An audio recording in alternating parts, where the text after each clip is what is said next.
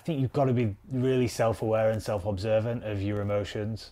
At the same time, you know, when you go overseas and when you're carrying out operations, you do tend to, you know, like have a switch that, you know, when you start doing whatever it is you need to do, you almost like just, or you're able to compartmentalize those emotions and switch them off whilst you're doing what you need to do.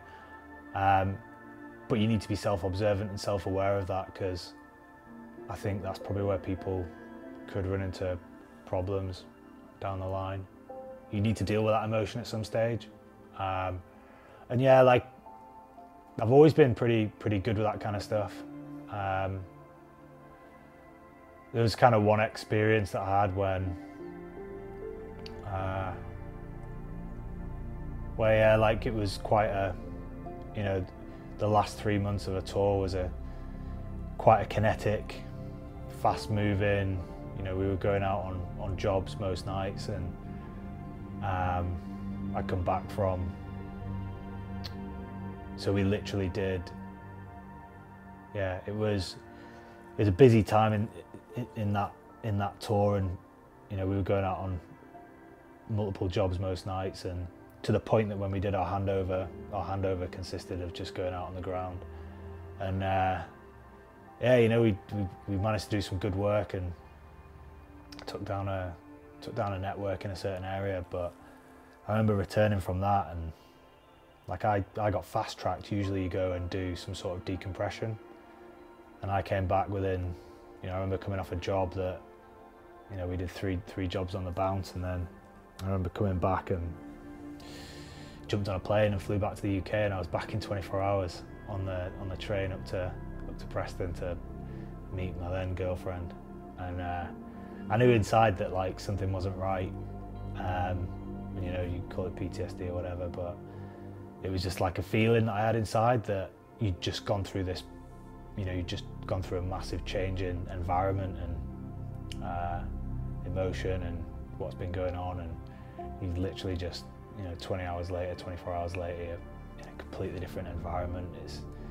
It's a benign environment, there's no danger. And yeah, it was a weird feeling, and I just kind of had in my head, that everything will be all right. And like, probably took about 3 weeks for me to get back to normal. I didn't speak about it back then, I didn't tell anyone.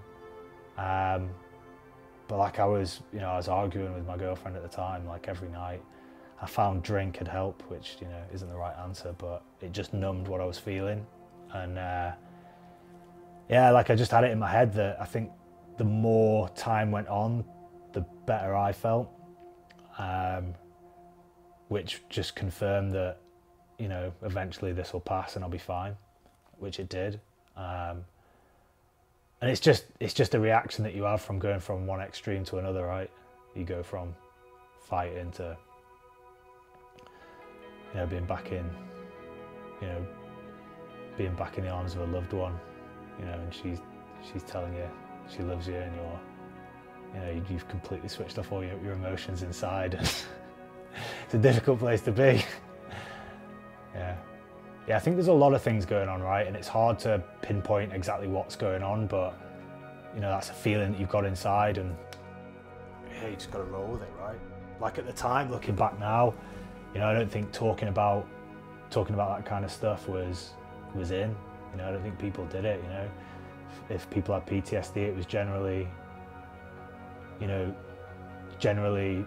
the whole process of going through that was done away from the rest of the teams, just because like men have never been good at sharing that kind of stuff, right?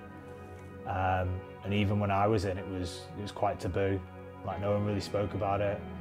You'd never confide in your mates about what you'd seen and done, and like maybe you'd had a sleepless night or whatever.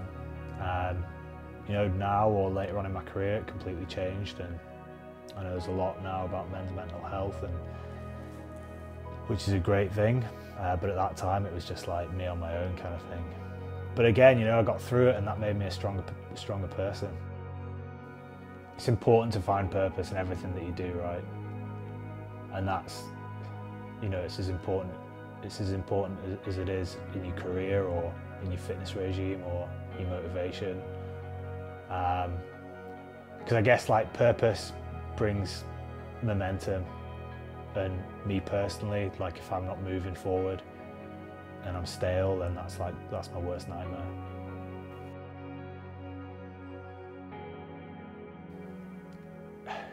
Yeah, like I think if you want to go anywhere in life, you've got to make some sort of sacrifice. You know, if you think that you've got that safe, comfortable job right now, there's going to be certain things that you're going to have to sacrifice, whether it's friendships, you know, whether it's with loved ones, whether it's with family. But if you want to live life by your terms, you've got to make these sacrifices. Freedom's important to me. Like freedom is probably one of the reasons why I chose to live like the life that I live now. And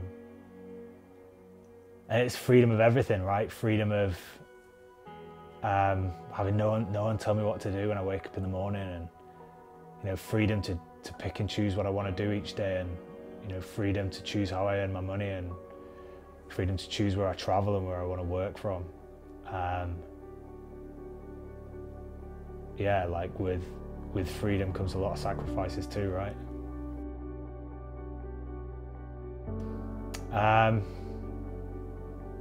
Yeah, I see energy is something we've all got, right? We're all giving off some sort of energy, and you're around some people that, you know, I call it drains and radiators. Like people are either a drain or they're a radiator. And if you're a drain, you know, you always know that drain. When you're around that person, you generally come away feeling drained, right? That's what they do. They're negative people. They're the kind of people that make excuses for what they're doing, whether they're wearing the wrong boots or you know, they've not had breakfast that morning. Yeah, they're drains, right? And I think the more you're around those people, the more you feel it. And then you've got radiators, and radiators radiate energy, right? You know a radiator, you know when you're around someone because they're positive people. They've always got your back. They've always got new ideas. They're always doing stuff. They're always wanting to move forward. And I think the more you can be around radiators and the less you can be around drains, like the better your energy's going to be, right?